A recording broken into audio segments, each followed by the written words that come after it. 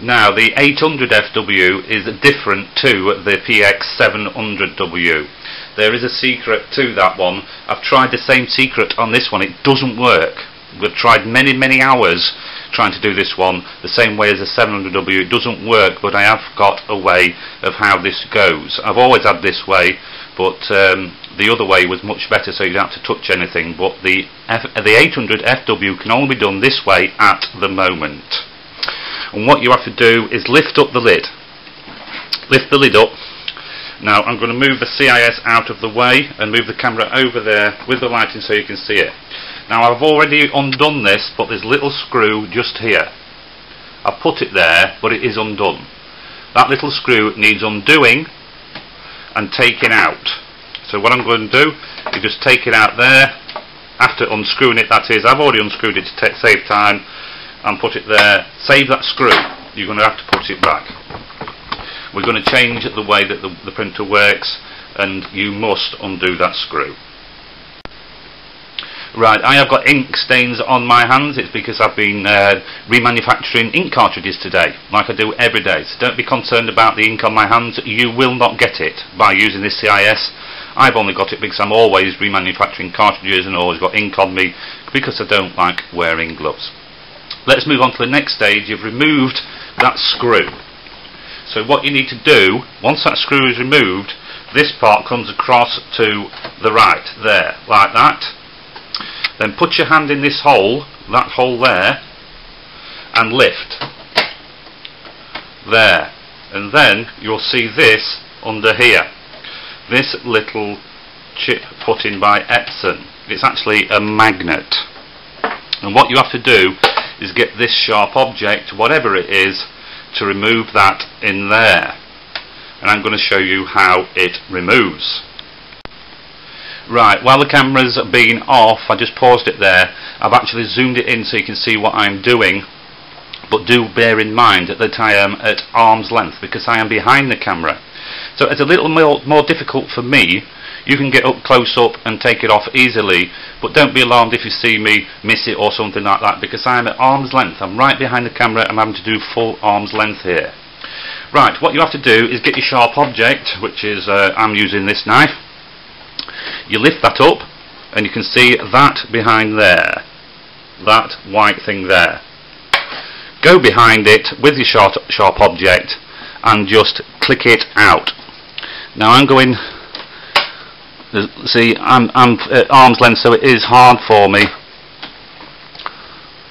to stay behind the camera. There we go. Can you see that coming forward? And it's clicking out there.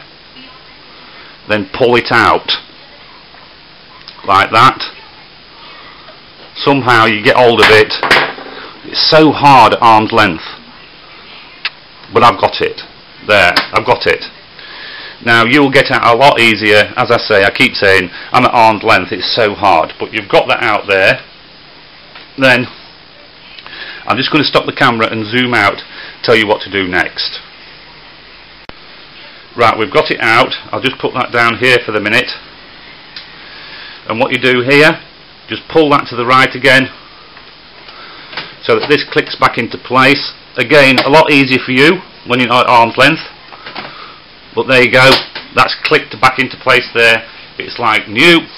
Get your screw that you saved earlier, put it back into there and screw it back down. Now I'm not going to screw it down because it'll save time on the video, but you can see what I mean. You screw that back down. You've got your little thing here that you took off. There it is. Now we've got to put that in the right place to make the printer work. What you needed now is your sellotape and your scissors, and just cut off a piece about that size, about an inch, just over an inch, whatever. There's a bit of sellotape. Get your little piece that you took out of the printer like that, turn it over so you can see that silver bit. Now you get your sellotape, stick your side away from you, stick your side away and put it over there, like that. So as you can see, I'm holding by the sellotape. I've got it like that with the sticky side of the sellotape away from me and the magnet towards me.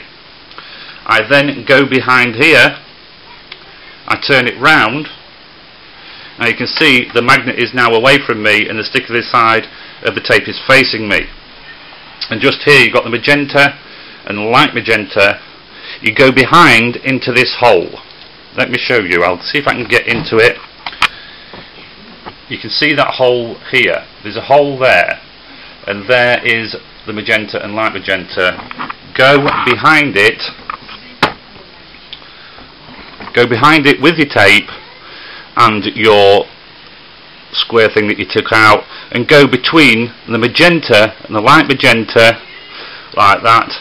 Just curl the sellotape over so that sticks into place, and put your finger in so it's all stuck in place. Now you can see the magnet from Epsom is now there. I'm going to go round there so you can see this.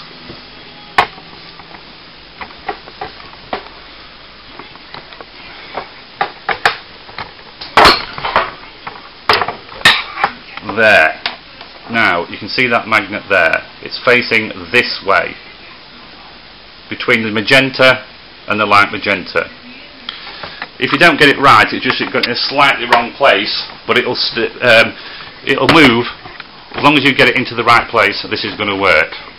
So we put the screw back in, we put that into place. All we've got to do is put the CIS into the printer. Now we get the six cartridges, and we put them into the printer. Click them all down.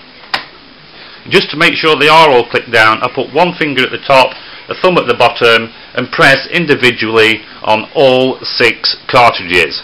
That makes sure that they're all in and we go down. Now the lid has got to close down on there, but if we leave the lid like this, eventually the weight of that lid is going to keep going down and down and down and down, and in the end it's going to stop the ink travelling up this pipe.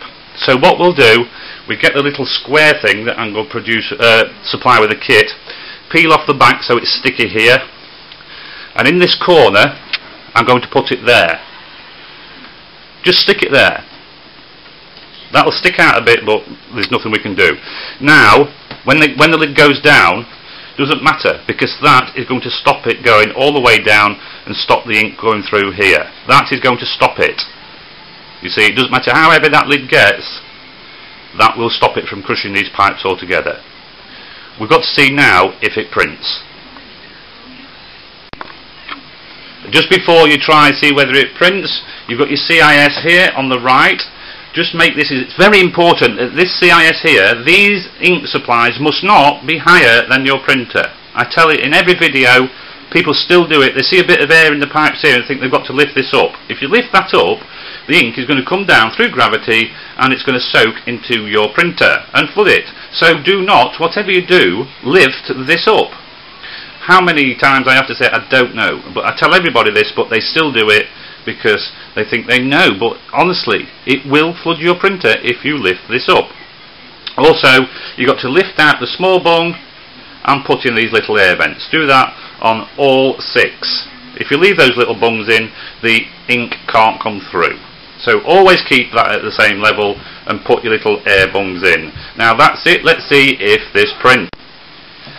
Right, I've now switched the printer on, and you can see there that it is recognising all the cartridges, because if it didn't, it would come up with an error. It's now going through its setup procedure, and it will always do this regardless of whether you put cartridges or a CIS on. We've got the thing supplying the ink. We just got to let the printer go through its setup, at which time I'm going to switch off and wait for it to do it, because we'll be sat here for 2 or 3 minutes just watching it do that. Right, it's gone through its setup procedure. We've got the CIS in, we've got the display here, touch screen display. Lift it up a bit so you can see, and what I'm going to do, just to show you that it prints, I'm going to copy. Then it's asking me if it's a black and white or colour one. We'll do a colour copy. All I've done is put under there, under the scanner there, is one of the sheets that came with the printer itself, just to scan it and print. Let's see if it does it. We'll press start, and here we go. Colour copying 1 of 1. A4, plain white paper. It's going through its procedure now. I'm sure you can hear it.